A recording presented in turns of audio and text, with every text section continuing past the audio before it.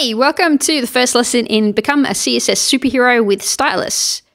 You're about to learn how to get yourself set up to work with Stylus in the quickest and the easiest way possible. We are going to start with getting Sublime Text 3 set up as your Stylus code editor. And we're then going to show you how to work with a free application called Prepros. And Prepros will automatically compile your Stylus code. So that means you're not going to have to worry about command line or any JavaScript task runners. Okay, so first up, Sublime Text 3. If you don't already have Sublime Text 3 installed, you can grab it from sublimetext.com and it looks like this. And there are two versions. There is Sublime Text 2 or the Sublime Text 3. So for this course, we'll be working with Sublime Text 3, which you can get from sublimetext.com/3. So if you haven't already got Sublime Text on your system, pause this video now and go ahead and follow the instructions to install Sublime Text 3. I'll include a link for where you can get it right below the video. The next step is to install something called Sublime Text Package Control. So Sublime Text allows you to install these things called packages, which work a lot like extensions or plugins. They let you add extra functionality to your code editor. So if you don't already have Sublime Text Package Control, you'll need to go ahead and install that now. Again, I'll include a link below this video where you can come along to this page that you see on your screen here and follow the instructions. So I can't go through exactly how this works in this video because it changes over time with Sublime Text updates. So just head to this link, follow the instructions, and you'll be all set with package control installed. And then once you've done that, come back to this video. All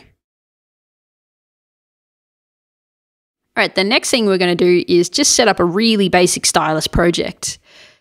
The first step to do that is create a new folder. And we'll just call it example project. And inside that folder, I'm going to create another folder, name it Stylus, and this is where you're going to put all of your Stylus files. Okay, so inside that folder, let's just create a single Stylus file. We'll call it example.styl. .styl is the Stylus file extension, so you're going to want to make sure all of your Stylus files are ended with .styl. Now we already have Sublime Text 3 installed, so we'll open this file up in Sublime Text.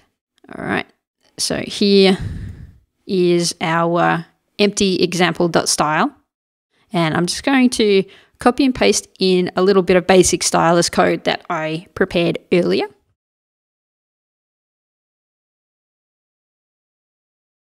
Okay, so this is some basic Stylus code, but as you can see, everything's just all in a plain white color, which makes it pretty hard to read.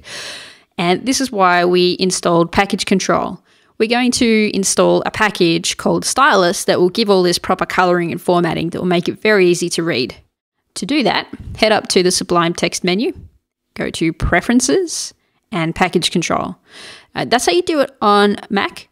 Windows and Linux might be a little bit different, but it'll be roughly the same process. So we'll bring up Package Control. We'll choose Install Package. And you can see down here, it's loading. So just give that a second. Now we just run a search for Stylus. And you'll see this first package that comes up here is the one that you want, Stylus package for Sublime Text 2 and 3. Click that and that will initiate the install. And again, if you look down here, you'll see the progress. So now we have Stylus for Sublime Text installed. Now this still looks a little bit funny, so we'll save and then we will just quit Sublime Text and open it up again. So now that's reloaded and you can see that we've got all of this really nice coloring and formatting in place. And that's going to really help with all of your Stylus coding. There's one more package that we want to install and it is called Color Picker. So again, go to Sublime Text, Preferences, Package Control, Install Package. Just wait a second and search for Color Picker. Give it a moment to install. And what we can do now is highlight any color, open the color picker, and from here you can make adjustments to your color. Click pick rather, and it'll insert the hex code for you. That's not an essential step to working with Stylus, but it is really helpful, and you'll see why in one of the videos that we'll be going through a little bit later. And that's everything you have to do to get Sublime Text 3 set up to work with Stylus. Too easy. Next, you are going to get yourself set up with automatic compiling. There are a couple of different ways that you can do this. Some are easy, some are a little bit more complicated. Each have their pros and cons, but for the purposes of this course, we're going to go with the quick and easy way. I want you to head over to alphapixels.com/prepros and just download the free version of this app. I have the paid version and it's really good too, but for compiling your code, you don't need it. The free version will do everything that you need and it will take you all the way through this course. So grab yourself a download and install the application, start that up, and when you're done, come back to this video. All right, you should now have Prepros installed and running. When you have run it for the first time, this is what you should see.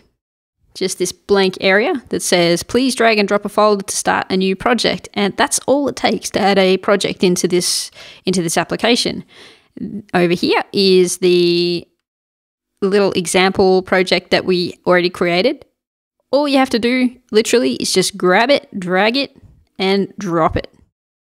And you can see that it has automatically picked up the example.style file that we just created. And if you have a look here, you've got this little arrow pointing across. This tells you where it's going to write your compiled CSS. Even though you haven't set up a CSS folder, it's just going to take care of all of that stuff for you. And if I click on the file entry, you can see a bunch of different options that you've also got here. Now, auto-compile is pre-checked. That means that anytime there are any changes to this file, it's just going to automatically be compiled for you. Let's have a look at how that works in action. This is the Stylus file that we created earlier in our little example project. Now, all I have to do is save this file and that will automatically trigger Prepros to compile it for me. So save, and then you can see right up here, compilation has been successful. So if we head back over to our project folder, you can see it has automatically created a CSS folder for us. And inside there, we see our newly generated CSS file. And here is our fully formatted, beautiful and lovely CSS. And that's it. You're all ready to go. That's about 8.5 minutes.